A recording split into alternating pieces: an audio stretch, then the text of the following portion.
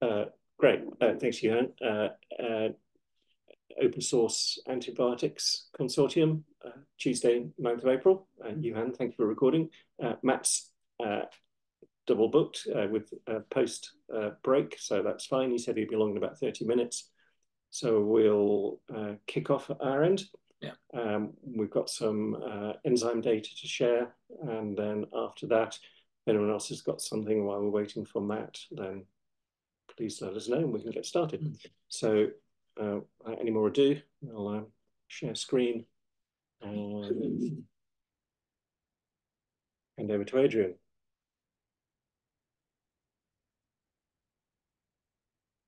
Hi. So what I'm going to do is update our work on some of the multi-targeting compounds that we got from the Atomwise library.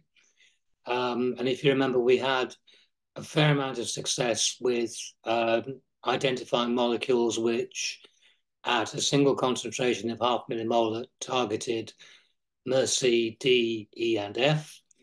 And since that time, essentially, we've been playing catch-up, working out the IC50s of these compounds. However, since the last meeting, because we always have to make the substrates for these, a lot of effort has gone into restoring our stocks of Mur Ligase substrates, which I'm pleased to say we're now getting back to capacity, which means that we're for things where we have special requests for Mur C, for example, we can now accommodate. So at the end of last year, we identified a large number of compounds from the enamine library that targeted Mur C, D, E, and F, and Mur C seemed particularly sensitive to inhibition, and we identified a panel of 20 atom-wise compounds which exerted greater than 50% inhibition at 0.5 millimolar. And at the moment, we're working our way through those, and this is what we're going to talk about. The compounds that we've characterized further with respect to dose responses are the ones which are highlighted in green. So, they are the top 8 most potent. The way I just include the data, the methodology for those who are interested. We were using a continuous assay where we follow phosphate release, and we have a coupling system which links that to a fluorescent output. So the most potent, the 8 most potent compounds, we now have IC50 data for. In all cases, we have, in 7 cases, we have double-digit micromolar IC50s. And that's consistent with the original data at 0.5 millimolar single point concentrations. The Hill coefficients for many of these are substantially greater than 1, which may mean that the interaction is not simply simple saturation, but that really requires further detailed investigation. The IC50 curves themselves for these 8 are here. The compounds I've labeled in red. We also have IC50 data for Mur D and E. The compounds labeled in blue, we have IC50 data with Mur E, so it targets both Mur E and Mur C, but not Mur D. And the brown structures, they are Mur C inhibitors with, again, they target Mur D. And the single black structure, which is OSA 001132, singly and only targets Mur C. So there is, to my untrained eye, some form of structure-activity relationship emerging from this. We're going to be looking at the remaining 12 compounds, which is slightly weaker, and that might give us a bit more granularity regarding any sort of structure-activity relationship which we can derive from this data. And the data are going to be posted on the GitHub website, so you can peruse at your leisure. Finally, one last detail about controls and compounds. So with Mur-C, one thing that we've noticed is with regard to ATP binding and its use as a substrate, the substrate inhibition kinetics indicate that more than one molecule of ATP can actually bind to Mur-C. And if you look at the inhibition of Mur-C by ADP-CP, which is basically ATP with the oxygen between the beta and gamma phosphorus atoms replaced by methylene, there are clearly two KDs in the interaction. If we now look at, for example, some of Yuhang's compounds, so the pyrazolar pyrimidines, which are ATP competitive, they are entirely monophasic. There's only one single interaction that we can detect. Why there is a discrepancy is an interesting question, and I'm not quite sure what the answer is, but it is worthy of some thought. And if anyone has any ideas, well, please do tell. And that really is it for the moment. Thank you. Anyone has any questions for Adrian, please say. I did actually just have one question. Could you go back to the structures where you were showing the IC50 curves, the previous one? Yeah.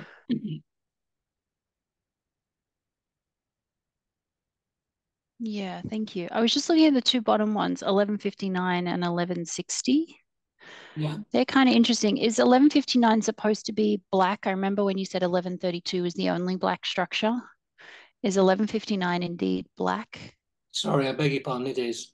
Okay, because that's kind of interesting when you compare those two structures, that they're basically replacing the sulfur for the oxygen. Yeah. Has conferred a loss of Mur-D, although I don't know, because then 1167. What do you mean black? The color of the structure is black. It's not colored. It's not easy to see. This is black, this is brown, red, yep. That's blue. Yeah. Apologize. Sorry. Yeah. Yeah, no, I probably told you before I'm colorblind, so that's why I was like, I thought you were saying like the compound itself was black. I was like, what? No, like it was a dye or something. All right, sorry. Go ahead. Yeah. Oh, I take it back, because then I saw 1167, so I don't get it. Yeah. Yeah. Sorry, Bart. That was it's not very helpful. Perhaps we'll put the words black next to it next time. Just add a symbol. Add a symbol. It's not that Stars, I can see it being black. It's the other ones, like I didn't realize there was like red and brown. Those I certainly can't see. I can see the blue one. I can see pretty good. Okay. But that doesn't. That's fine. That doesn't. So. Right. We will go and investigate appropriate color system. I suppose if I go back, it's not going to help much. But the one thing that I would like to sort of emphasize that if you look at the data as a whole, and we haven't fully interrogated it with respect to our dose response curves yet, but they are, again, to my untrained eye, there are certainly motifs within there that appear to be repeating. So there is something to be extracted from this, he said enigmatically. No, I do see some common scaffolds. You're right. Yeah. It'll be interesting to see what all of the data looks like when it washes out, and we'll see what it says then. Yeah, because we have to finish off basically those compounds there, those hits we got with Mur-F as well. And the final thing that did occur to me is that the one if there is such commonality, then it will be interesting to know what Mur thinks of these compounds, because it could well be that we're chasing the wrong binding site, because the other thing that is entirely common, of course, is the uridine binding site to everything. So I think that while we're waiting for Yuhang's compounds to arrive, so we can chase after those AZ multi-targeting binding opportunities that may exist. I think Adrian was going to go and have a quick look at that while Yuhang's compounds are being finalized. Yep. Just see if we can tease out the Mur lack of ATP binding and see what happens. Okay.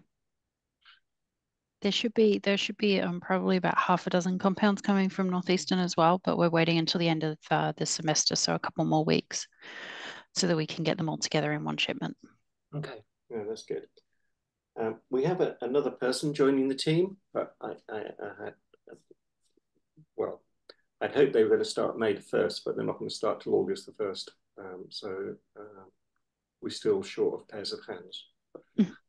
They'll be coming.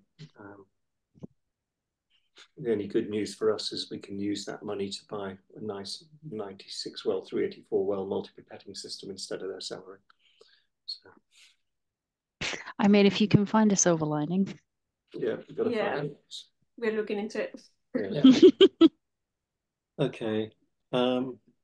Anything else from anybody? Cool. Does anyone want to say anything about structures? I know Laura doesn't want to say anything about structures. Well, I don't have any updates yet. I'm still waiting on some Mur-C experiments for E. coli Mur-C. And I am sending some crystals on Thursday, but I'm not very confident on them. So, and then hopefully I'll be sending in a couple of weeks new crystals for E. coli Mur-C in the presence of some AZ derivative compounds, which are more potent, and see if our actual problem is just getting the potency good enough so we can actually see them on crystal plates, on crystal structures. Yeah, so that's what I'm doing. I have a meeting booked with Phil here in Warwick to do some docking with the new Rosetta AlphaFold program and do some molecular dynamics as well after that. So in case we never get at this point any of the initial structures, we can look at that and see if it gives us a little bit more of information and not go completely blind, basically. So that's ongoing. The other thing we're trying to do is we're getting quotes at the moment for several transition state analogues. I think they're going to come out at about £12,000 each. I've said we'll choose 2 rather than 4, and we'll get 2 of those, and hopefully they'll be potent enough to force that jellyfish into a structure. So we'll see. We'll see how that goes. And I'm also trying to crystallize some tuberculosis Mur Ligases as well. Yeah. So. Anything from your side, Bart? Yeah, so Scott couldn't be here, and that's all. Well, that work's happening in Kansas, so I don't have too much visibility. But he did send me an email last night, and I'm gonna paste his paragraph into the chat. I don't know if that makes it into the meeting minutes for the recording, but it looks to me like he's trying to do some of the soak in, soak out experiments where you create a crystal, then try to outcompete it with the inhibitor. What's E. coli Mur-D? I hope they get some data sets with it. So so they'll be at the. So it looks like they're going this week to the synchrotron to see the results from that. So. Yeah. Oh goodness me, that would be brilliant. Yeah, if we get something. It's been very painful. Mm-hmm. Yeah. At this end. Great. Please pass on his thanks, and if Scott can make it or schedule into his diary to be here, that would be, for future ones, that'd be even better. Not even better. Yeah, he said sounds like he's got a class. What does that make it? It's like an 8 a.m. class, Kansas time, I guess, or something. So I might email him just to ask how did it go. yeah, I'm sure he'll just, if he gets something, he's pretty good about letting you know. Yes. Great. That's great. He likes giving good results. Yeah. So, Well, when you don't get any end results, you don't know what to report. Right. If you're still trying things, it's like, well, I don't get anything now, but so I understand it. Cool. That's great. Okay. There's no more biochemistry, no more structural stuff. Any chemistry input from anybody? Yuhang, do you want to say a little bit more that you were saying to us at the beginning about your? Yeah, sure. Let me share my screen.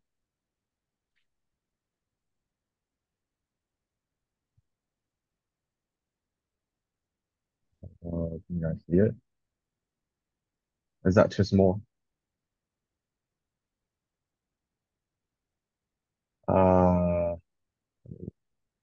Yeah, so basically I'm working on these pyrazole pyrimidine series, and currently we have sent this compound previously to Adrian Lloyd, but we didn't get the IC50s because I didn't send enough. Then this time I'm sending these compounds for IC50s only as a repetition, and also its pyridinium derivative has just been made this Monday. Well, back down the fractions and to see if I got enough. If I can't, if I don't have enough for the whole microbiology assay, I will just stack more. Try to get like 15 mix or more. Yeah. And this one I've managed to make it, but because it was potentially labile, so I quickly put it through the granulation step, everything all in, because I got the conditions right, so I can easily remake these before shipment. And so next time I'll probably make a TFA sort to make sure it's properly protected.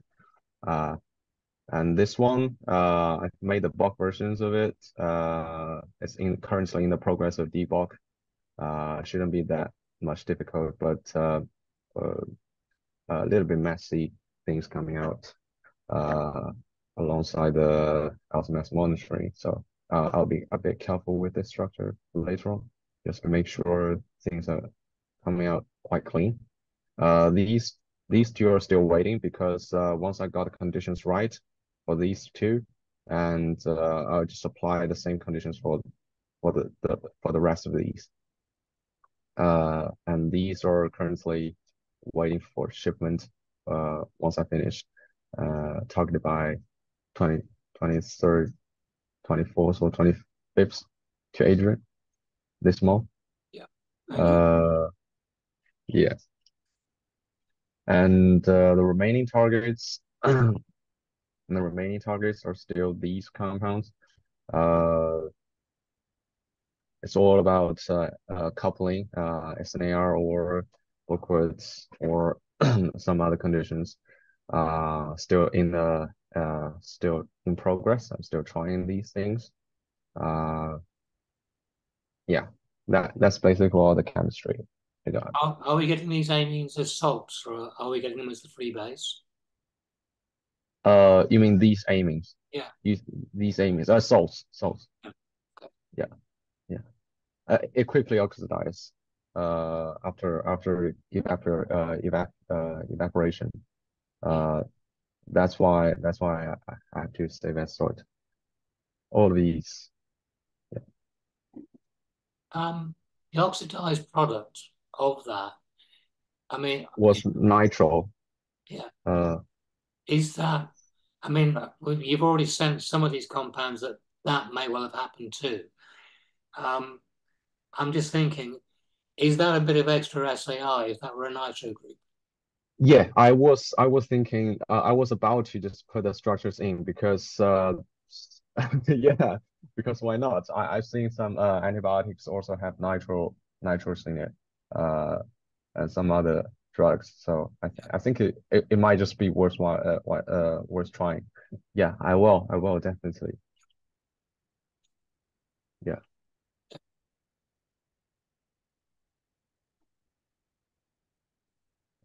That's all. Lovely, thanks, Yuhang. It's great. Does anyone else have something to contribute? Lily, would you want to share some information on Tommy and Olivia's progress? Yeah, I can show the Olivia compound structure only. I'm going to share it.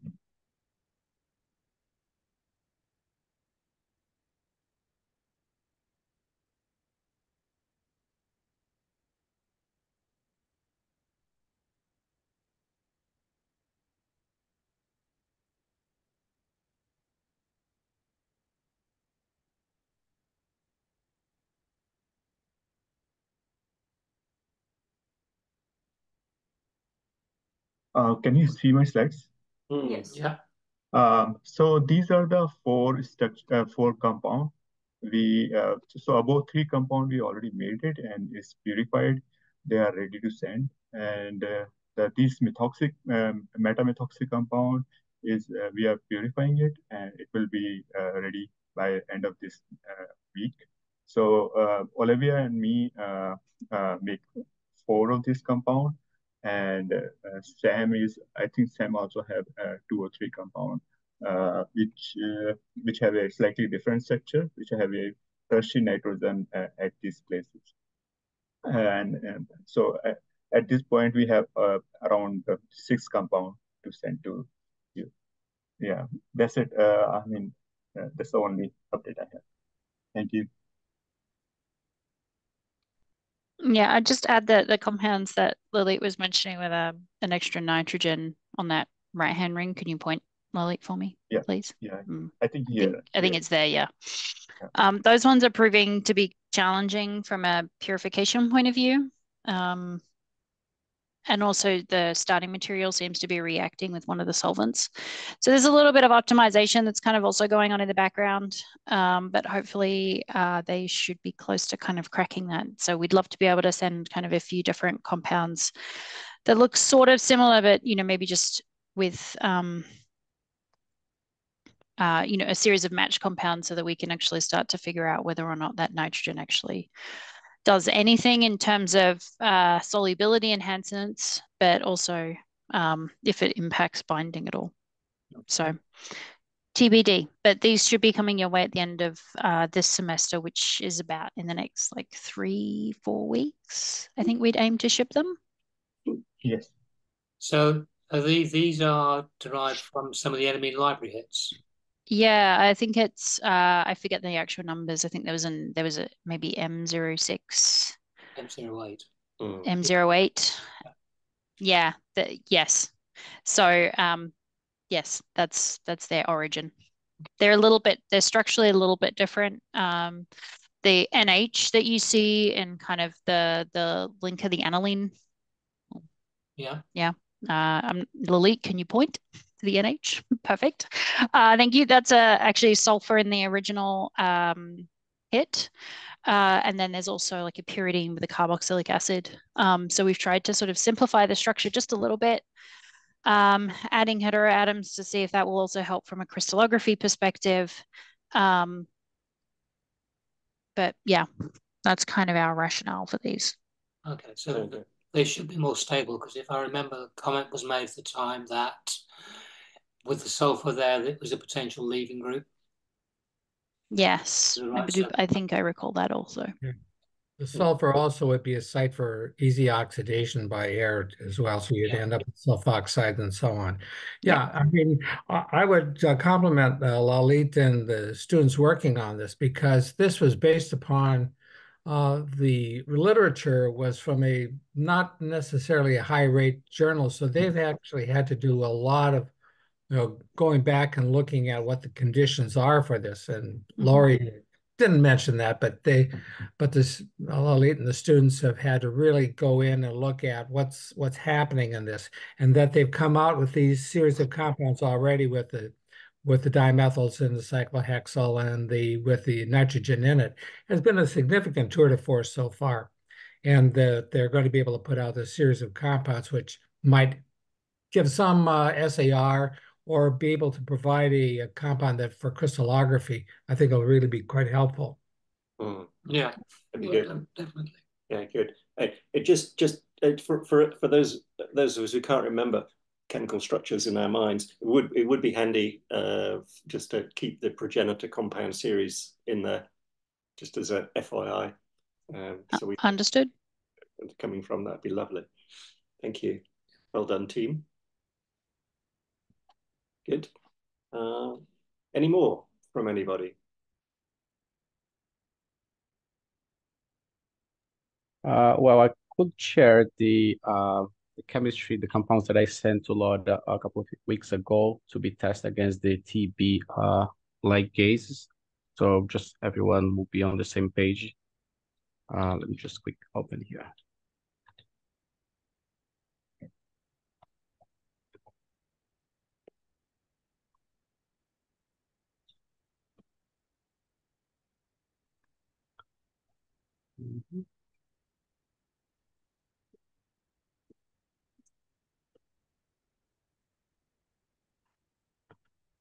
Can everyone see?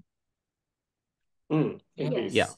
Yeah. So basically, a couple of weeks ago, I finished the first series of compounds that I was designed for TB. Basically, as you can see, it's an analog from one of the enamine compounds that you was just presenting in the previous presentation, and I tried to keep the quinazolina scaffold basically, and the modifications on the left-hand side, basically in attempt to improve solubility and also the lipophilics of the compounds, because for TB you would need a higher lipophilics compared to gram-positive and gram-negative antibiotics. So that was the rationale for this first series. So there's I think 15 compounds, as you can see. And maybe it's actually could be worth it trying to test against the bacterial ones, Mur Ligases as well, because some of the compounds I sent quite a lot. So maybe just give it a shot. They're quite similar to the ones from enamine, so it would be interesting to have a better SAR in the future, right? So yeah, these are just some of them, and I'm currently working in a few other analogs. Yeah, but first we need, of course, the data from the initial screening, and then we see what we're gonna do next. Yeah.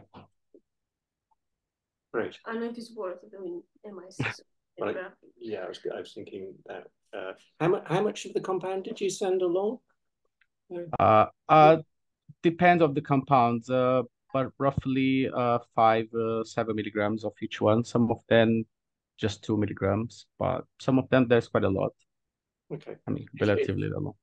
Yeah, and the synthesis is not that difficult. So in case you need more, I can just go back to the lab and make some of them. Okay. Because for the bacteria, might be just worth just the MICs instead. Yeah, we're just thinking that we could, just get it into the bugs. And coordinate with Jenny. Yeah, I think it would be interesting. That's quite a different variety of compounds, so could be interesting to have expanded SAR in the future. Yeah. The new team member we've got coming when she starts in August, Colette. She's a chemist, a microbiologist, and a biochemist, and she's Cat 3 trained, so she's spent a time working with Mycobacteria tuberculosis. So when we get to it, we can get into our cat-3 facility. Yeah. We make some progress. So that's all doable. That'll be great, yeah. Although we could before then look at smegmatis. Yeah, exactly. Yeah. We have smegmatis in the lab.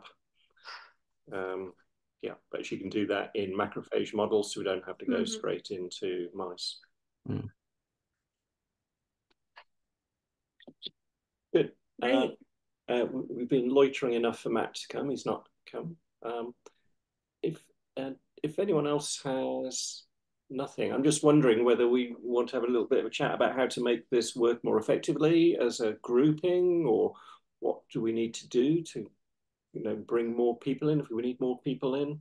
Whether we might go for more money to support it, etc. So it can just an open discussion about how OSA Mur Ligases works, really. Anyone has any thoughts, ideas?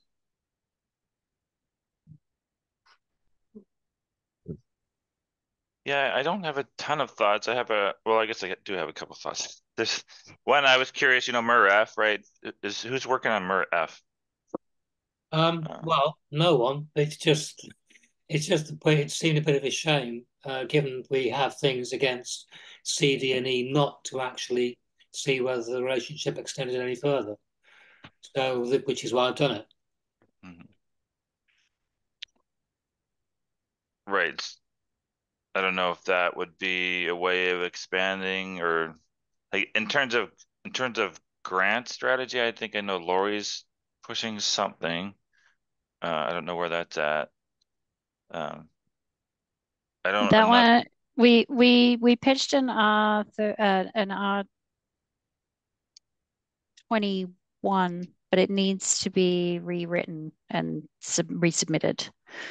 So it would be great to maybe kind of get that going for the next cycle, which would be kind of June. Yeah, I think it's, what is it, June 5th or 14th or something? Yeah. We're probably in a better position than we were when we applied last year. Yep. Should we organize a meeting just to talk about the R21? That would be grand. Yeah, I'd happily do that. Yeah. Okay. Yeah. So yeah, thanks Bart for raising that. So and Laurie.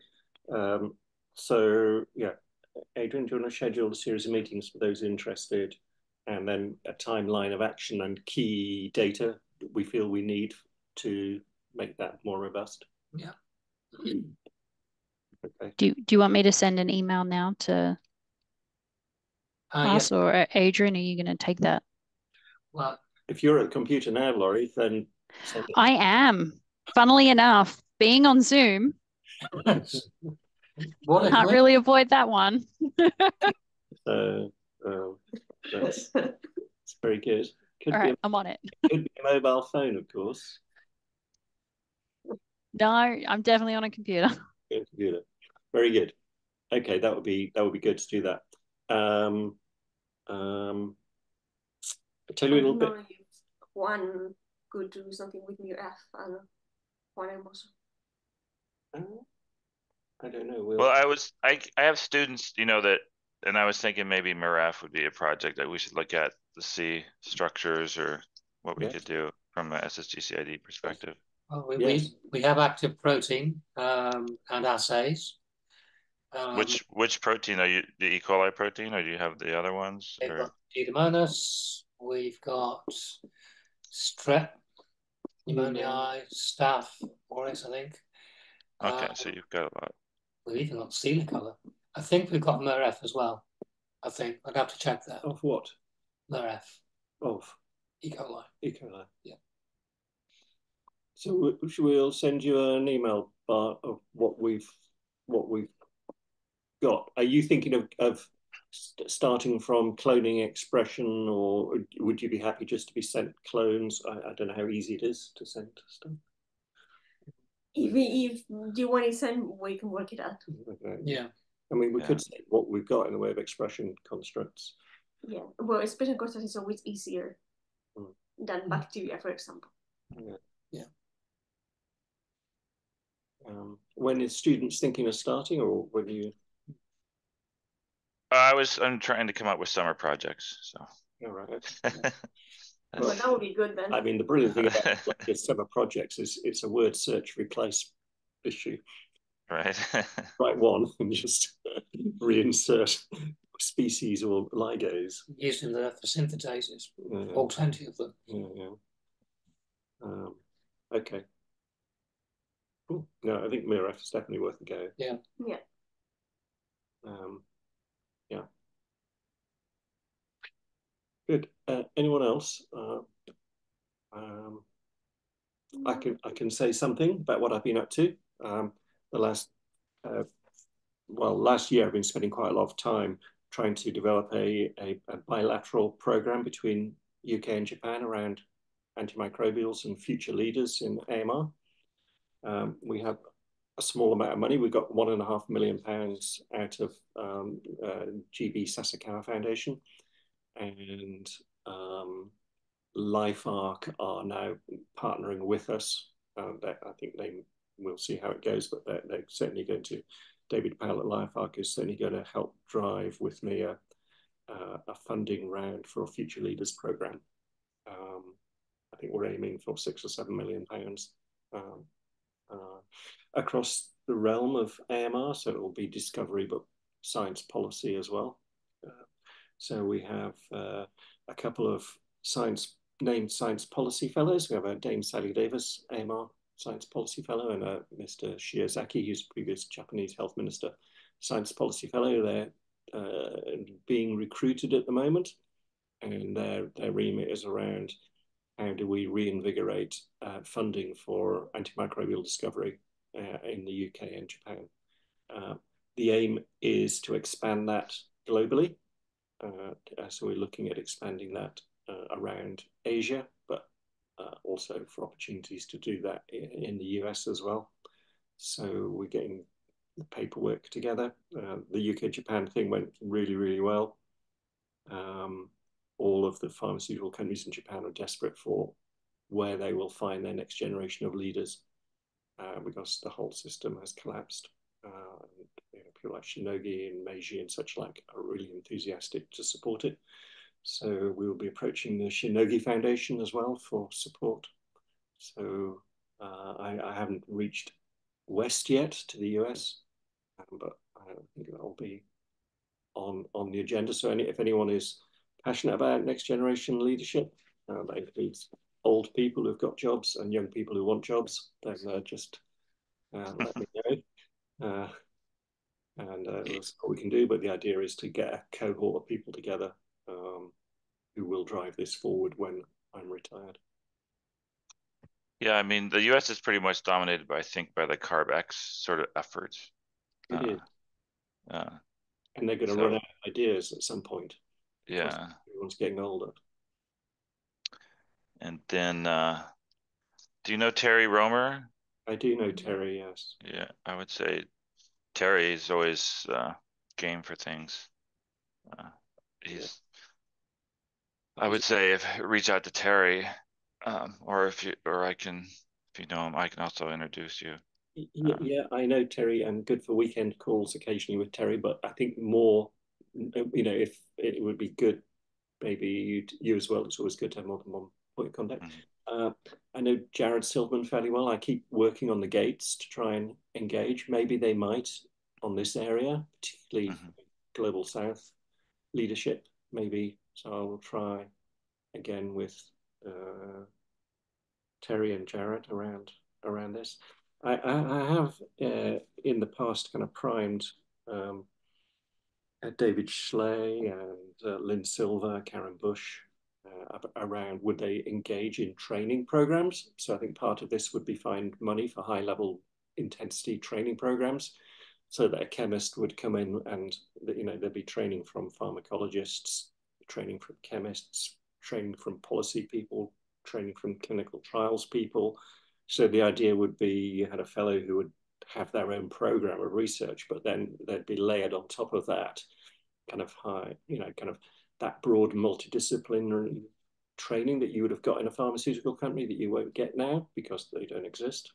How do you replace that broad level of training and understanding for compound progression and understanding the whole ecosystem for making a medicine that you just don't get in SMEs because they have their one idea and they try and push it and spend all the time getting it. So that's what the thought process is, and say LifeArc, David Powell is brought into this because LifeArc have seen this and seen the failings in academic drug discovery programs that they get pitched, and realize there's a need to upskill academic groups. So one of the projects we've been doing for the last, I don't know, 5 or 6 years has been trying to build outreach with student programs.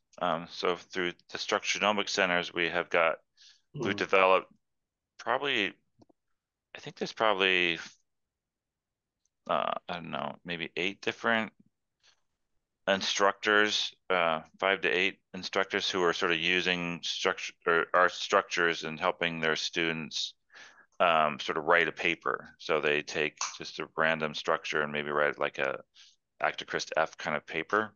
And so we have a program with the different colleges, a couple, especially the historically Black colleges in the U.S. Are really sort of out there looking for training opportunities. And I think that this particular network of instructors would be a pretty good place to talk to if you're looking for, trying to integrate training and stuff. And I also know that, NIAID was really interested in we kind of just did it because we wanted to do it. And then it just turned out that they were pretty interested in how it was going forward and really supported it. And actually, at first it wasn't funded separately, but then they built it in, sort of put it as part of our contract that they're supporting the work financially as part of the structured genomics project to incorporate training and outreach to colleges. And so we'd love to figure out a way to expand that, collaborate with that in some way. I don't know how that could work together, but they're always looking,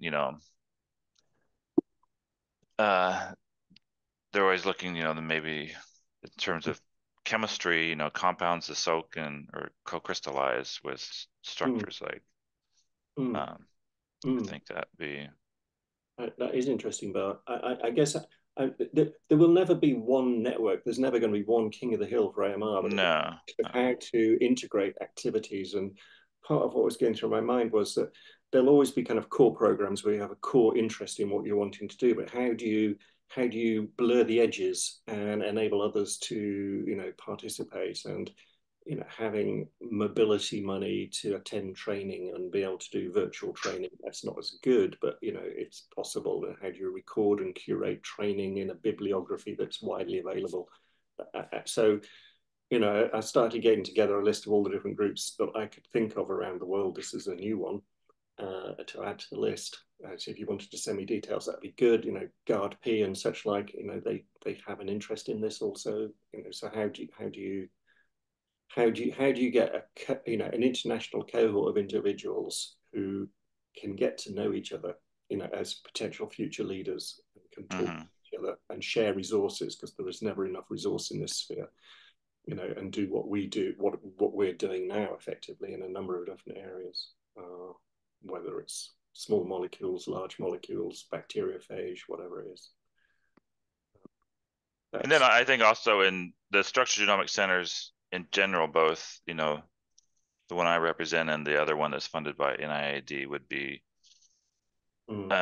super supportive in terms of with the UK Japanese chemistry based consortium, doing structures for targets. That's sort of our mandate. We'd love to actually, be part of that. And then we come with our own funding, so you don't have to spend money on that. You just need to request targets from us. So right. So that's an important part of what we were doing with UK Japan. It's integrating academic industry and national infrastructure. So it's better leveraging. So for us, it's Diamond, Light Source, and Riken, Spring 8, for example, how do we use the real-time team experience, real-time crystallography and serial crystallography experience that they've got for this kind of programs. But yeah, integrating what you do as well, Bart, and that structural genomics side in the US would be great. I'll just need to get my head around. Perhaps I'll have an offline conversation with you how to do that and how to start populating things. Yeah, okay, I'll do that offline with you. Okay. Great. Anything else for anybody?